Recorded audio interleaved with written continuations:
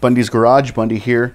Hey, today I wanted to show you guys how you can make 2 gallons of antifreeze with 1 gallon of full strength concentrated antifreeze.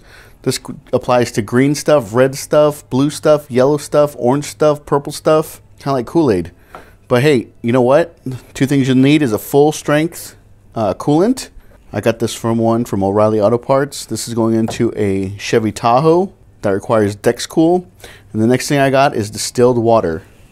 Another thing you're gonna need, actually the 2 other things you're gonna need, a measuring cup and an empty 1 gallon container. Mix stuff in here, but I want to show you guys this real quick. So let's see, I think I bought this for $14.99. It's best to use antifreeze that's cut 50-50. 50% antifreeze, 50% distilled water. You can buy it pre-diluted at an already 50% mix. I'll put a picture of that up right now. But then if you buy it already diluted, you're only getting 1 gallon. If you buy it full strength and you cut it yourself with this video that I'm about to show you, you actually save money because you get 2 gallons out of the price for 1. First thing you do, I have a big, large measuring cup here. Holds 4 cups. There's 16 cups in a gallon. You cut that in half, that's 8 cups. So you need 8 cups of water and 8 cups of antifreeze. So then I'll pop this off. Okay, now I'll fill this up to 4 cups. Then I'll fill up my empty container with the 4 cups. Another thing to note is after you get done doing this, my wife hates it when I do this, when I use her cooking stuff for things out in the garage. So your best bet is to go ahead, you need to wash this thoroughly with soap and water, and I like to run it through the dishwasher as well, just to make sure you don't have any residual residue of coolant or antifreeze in your measuring cup, because it is toxic to humans and animals.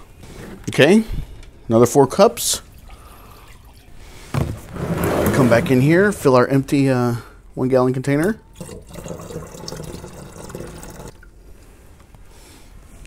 Okay, now we're going to add the antifreeze coolant, whatever you want to call it.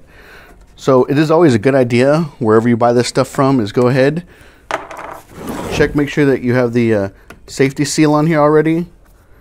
Ensures that it hasn't been tampered with.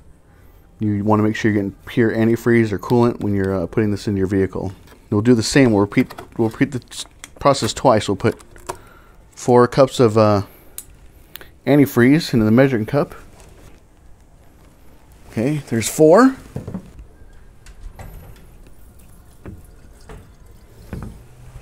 Okay, 4 more.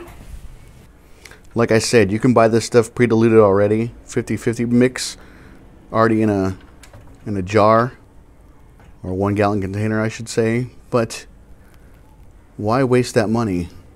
I bought this distilled water from Rite Aid for $1.59 plus tax. It's less than $2. I got distilled water. This was $14.99, and now I have now I have 2 gallons of 50-50 coolant antifreeze ready to rock and roll. All you got to do now is add the rest of the distilled water to the antifreeze container, and you're ready to rock and roll. Go ahead, come here, put the cap on this one. Don't want to spill that stuff. And then you just pour the remainder of the gallon of distilled water. Reason you want to use distilled water is it has less calcium deposits than tap water. And calcium over time can calcify inside of a radiator, causing overheating problems. So that's why you want to use distilled water. So there you go. Quick tip for today: mix your own antifreeze. Buy the concentrate. Make sure it says full strength. If you go to the parts store and you're not 100% sure, go ahead, ask somebody that works there. Buy it full strength. Get yourself some distilled water. Empty 1 gallon container and a measuring cup. 16 cups in a gallon. Cut that in half. That's 8 cups. So 8 cups water, 8 cups antifreeze / coolant. So stay until the end of the video. You'll see 4 more videos that are up there that you can click on to enjoy more Bundy's Garage as you're sitting on your couch or reading the newspaper, whatever you're doing. If you have found my video helpful, please consider subscribing to Bundy's Garage on YouTube. Questions, comments, concerns, you can always reach out to me at bundysgarage@gmail.com. You can follow me on Twitter at Bundy's Garage. And like always, I'll keep them rolling for you.